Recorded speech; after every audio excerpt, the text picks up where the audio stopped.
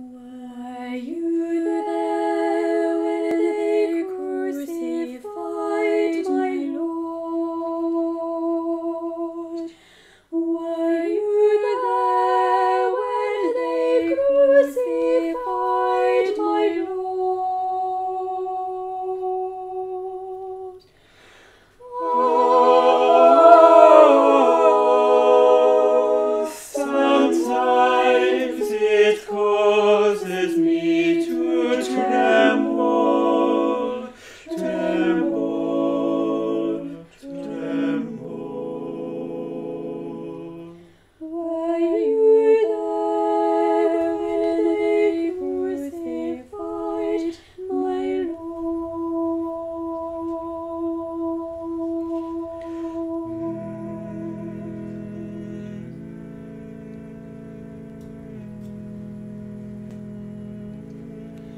Were you there when they laid him in the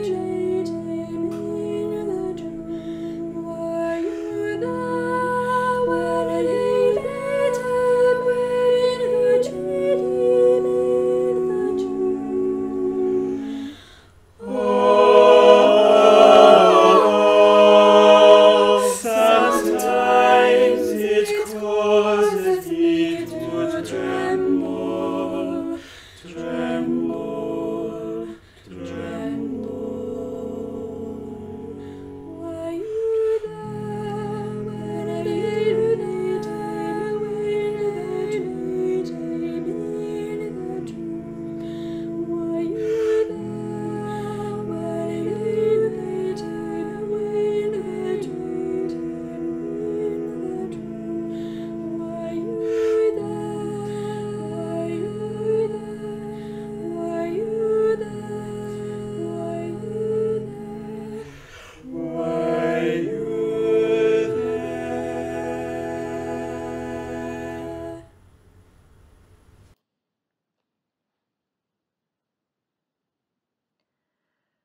From St Mary's Hitchin, the reading for Good Friday is from the Gospel of John, chapters 18 and 19.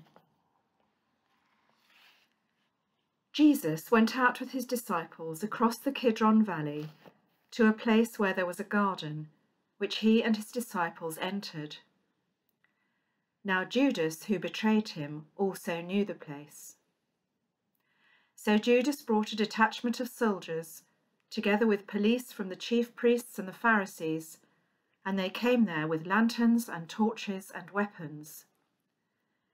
Then Jesus, knowing all that was to happen to him, came forward and asked them, "For whom are you looking?" They answered, "Jesus of Nazareth." Jesus replied, "I am he."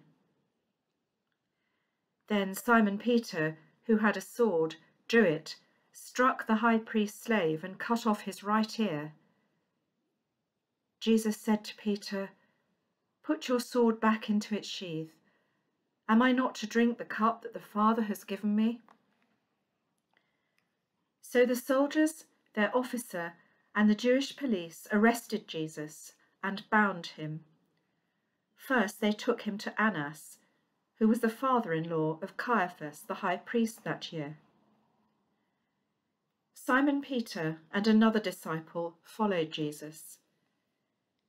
Since that disciple was known to the high priest, he went with Jesus into the courtyard of the high priest, but Peter was standing outside at the gate. So the other disciple, who was known to the high priest, went out, spoke to the woman who guarded the gate, and brought Peter in. The woman said to Peter, "You're not also one of this man's disciples, are you?" He said, "I am not." Now the slaves and the police had made a charcoal fire because it was cold, and they were standing round it and warming themselves. Peter also was standing with them. Then the high priest questioned Jesus about his disciples and about his teaching. Jesus answered, "I have spoken openly to the world. I have always taught in synagogues and in the temple.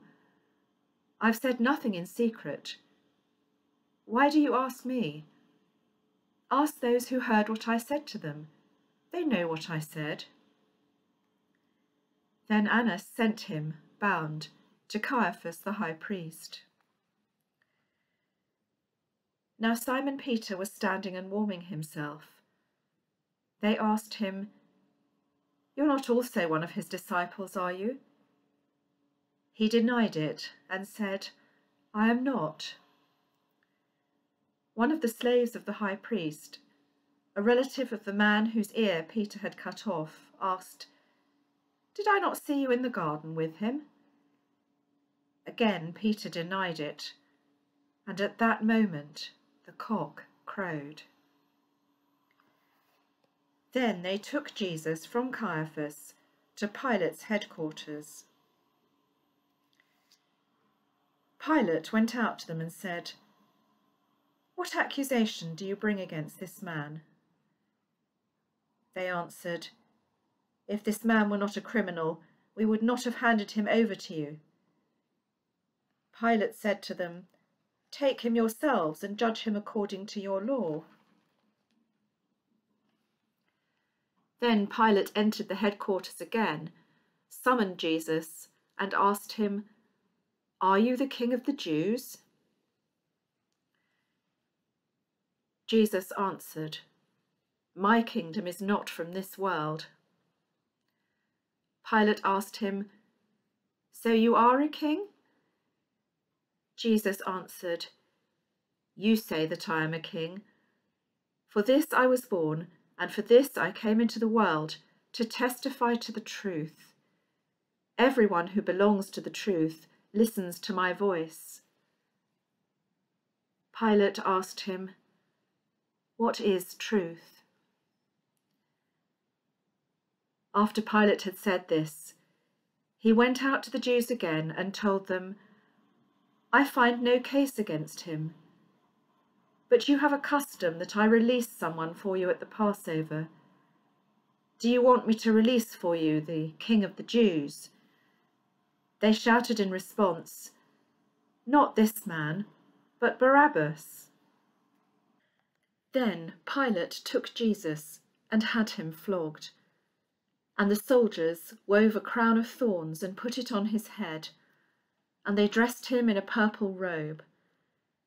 They kept coming up to him, saying, "Hail, King of the Jews," and striking him on the face. Pilate went out again and said to them, "Look, I'm bringing him out to you to let you know that I find no case against him." So Jesus came out, wearing the crown of thorns and the purple robe. Pilate said to them, "Here is the man." When the chief priests and the police saw him, they shouted, "Crucify him! Crucify him!" They said, "We have a law, and according to that law he ought to die, because he has claimed to be the Son of God." Now when Pilate heard this, he was more afraid than ever. He entered his headquarters again and asked Jesus, "Where are you from?" But Jesus gave him no answer. Pilate therefore said to him, "Do you refuse to speak to me? Do you not know that I have power to release you and power to crucify you?" Jesus answered him, "You would have no power over me unless it had been given you from above." From then on, Pilate tried to release Jesus.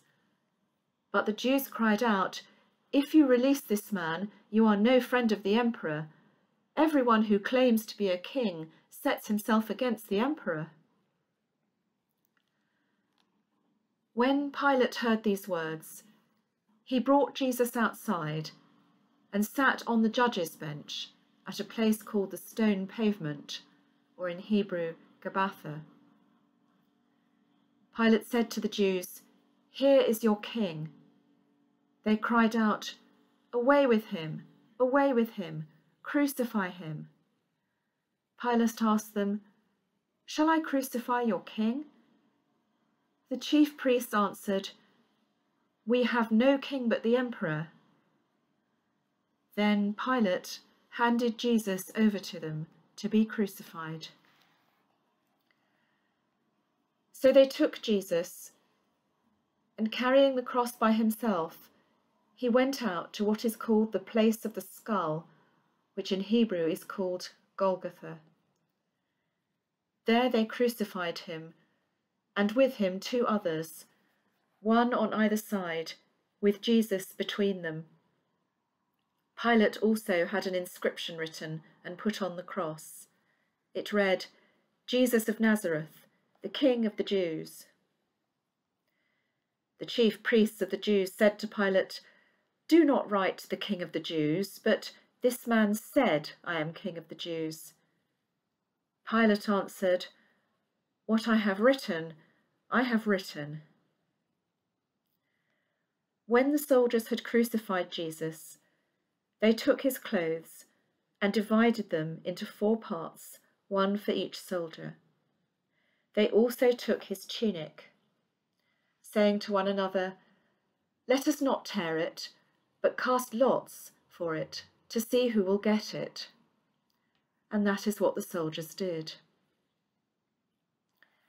Meanwhile, standing near the cross of Jesus were his mother and his mother's sister, Mary, the wife of Clopas, and Mary Magdalene. When Jesus saw his mother and the disciple whom he loved standing beside her, he said to his mother, "Woman, here is your son." Then he said to the disciple, "Here is your mother." And from that hour, the disciple took her into his own home. After this, when Jesus knew that all was now finished, he said, in order to fulfill the scripture, "I am thirsty." So they put a sponge full of wine on a branch of hyssop and held it to his mouth.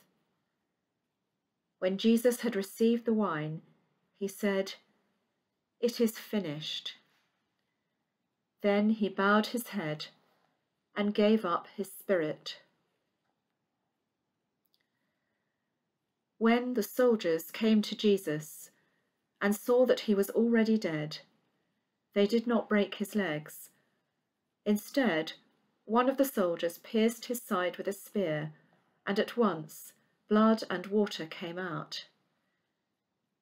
These things occurred so that the scripture might be fulfilled, "None of his bones shall be broken." And again, another passage of scripture says, "They will look on the one whom they have pierced."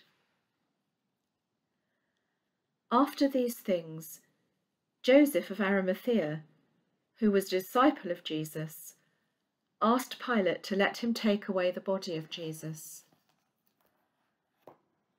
Pilate gave him permission, so he came and removed his body.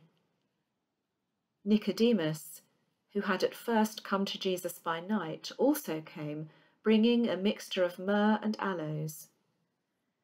They took the body of Jesus and wrapped it with spices in linen cloths. Now there was a garden in the place where he was crucified, and in the garden there was a new tomb in which no one had ever been laid. And so, because it was the Jewish day of preparation, and the tomb was nearby, they laid Jesus there.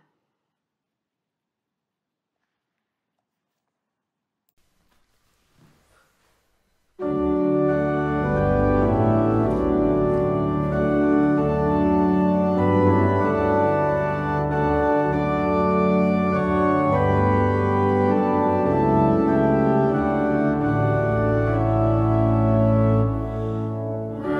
I survey the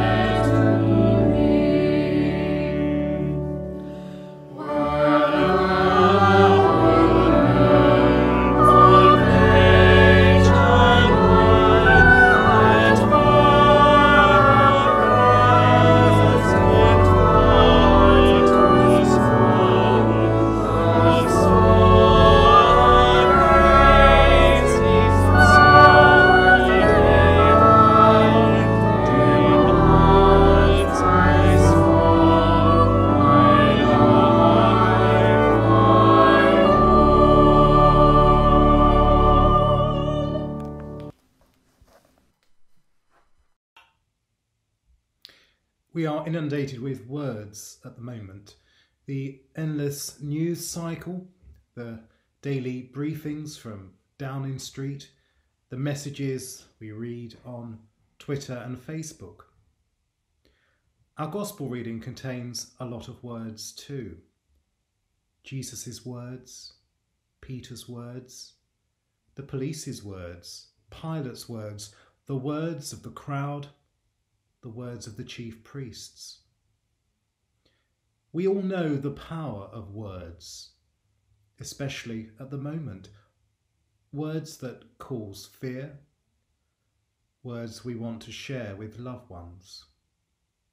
We are thankful, of course, for the wonders of technology that enable us to share words and perhaps images, even if we cannot meet in person. Today we stand with one whose bones were broken and words of derision, of taunting were used against him. The eternal Word of God is crucified. The one whose words and actions have revealed the true nature of God is put to death. The one who has consoled and challenged in equal measure is silenced, or so they think. Today isn't really a day for words, certainly not from me, as we stand together at the foot of the cross, even though we are at home, and renew our love and devotion to the crucified one. But it is his words, his 7 last words, that I want to encourage you to reflect on this Good Friday. Father, forgive them, for they know not what they do. Forgiveness is at the heart of Jesus' teaching about God and how we should relate to each other, from the parable of the prodigal son to the Lord's Prayer. When our human instinct is to cry out at the wrong that is done to us and to tread the bitter path of revenge and retribution, Jesus says, forgive. In this, Jesus reveals the meaning of the love of God. Hate God, deride him, crucify him, but he cannot but be true to his own nature of forgiving love. Lord, remember me when you come into your kingdom, says the thief, and it is met with Jesus' response, today shalt thou be with me in paradise. Paradise, the Persian word for a garden, the place where things grow, where people grow. The thief grew in his spirituality at such a terrible moment for him. And we can grow in our spirituality at this terrible time. As the thief gasped for his last breaths, and the parallels with the present time are stark. He could see that Jesus, who appeared so serene and victorious in death, could not be wrong. Woman, he says to Mary, his mother, here is your son. And to John he says, here is your mother, Mary. 2 people so dear to Jesus, his mother and the beloved disciple John. At the foot of the cross is being formed a new community, the church, a new sonship, a new motherhood. The blood relationship isn't everything, and a greater relationship, one freely and lovingly entered into, is born. And we're seeing so much of that so much of those good relationships at the moment between people who are not necessarily of the same bloodline or family, but looking out for one another in a new way. My God, why have you forsaken me? Words of a Jewish prayer Jesus would have known by heart. It is not, in the end, a psalm of despair. But Christ, who at this point feels abandoned, alone and desolate, still calls upon his Father. It's been the testimony of so many who have known this darkness in physical or spiritual suffering, that afterwards they have come to see that even in the darkest times, God has been present with them, though they didn't always know it at the time. Let us hold in our prayers all those who feel abandoned, especially those suffering on wards in our hospitals who feel forsaken.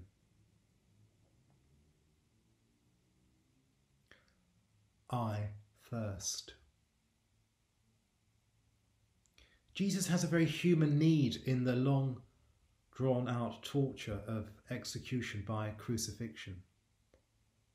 A reminder to us that on Good Friday we reflect on a human being, a real human being, torn apart, broken in the cruelest way. Yes, it is accomplished.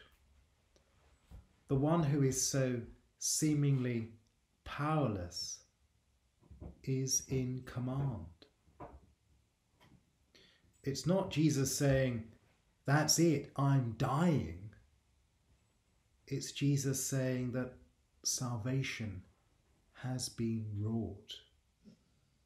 He has shown what it means to be fully human. He has revealed the true nature of the Father. He has rebuilt the bridge between God and humanity. Now he offers his life back to the Father. The work of saving humankind is complete. Finally, Father, into thy hands I commend my spirit.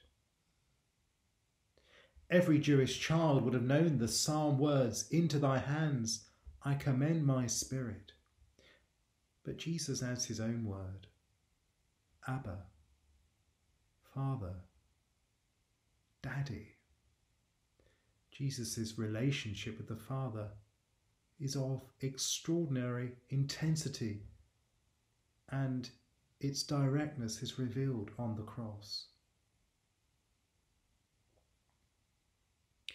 But today isn't a day for philosophy or theology, for words and ideas, for quotes and poems, especially at the moment as we are inundated by words.